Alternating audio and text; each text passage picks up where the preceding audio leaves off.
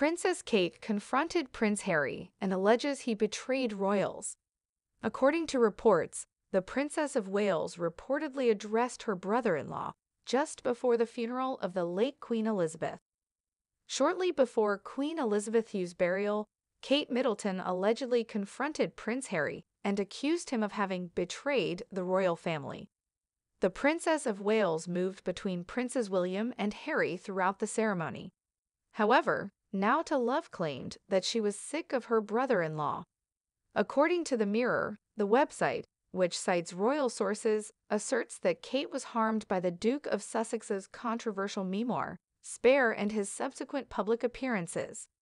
The royal family was frequently criticized during these outings. According to insiders, Kate spoke with Harry a few hours prior to the funeral. According to the website, an insider stated, Kate knew she would only have this one chance to talk to Harry before he cut himself off from the family once more. Given all that was going on between them, there was never going to be a chance for the ceremony itself.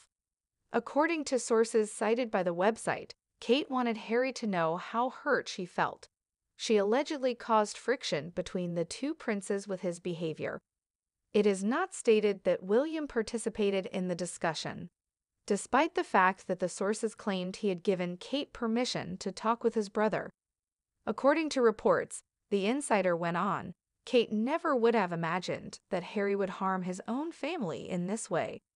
She remembers how close Harry and Kate used to be. Why did you betray us? Is the one simple thing she wanted to ask Harry, because she felt like she had also lost a brother in all of this chaos. The future queen was recently spotted visiting serving members of the 1st Queen's Dragoon Guards, QDG, on Wednesday of this week while dressed in full army gear. During her formal visit to Robertson Barracks at Swanton Morley in Norfolk, Kate Middleton was spotted grinning and interacting with families as well as regimental members.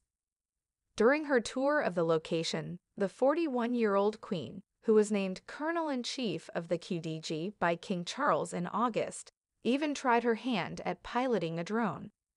During her visit, she also handed several troops and women medals, and she even granted the regimental mascot pony a significant promotion.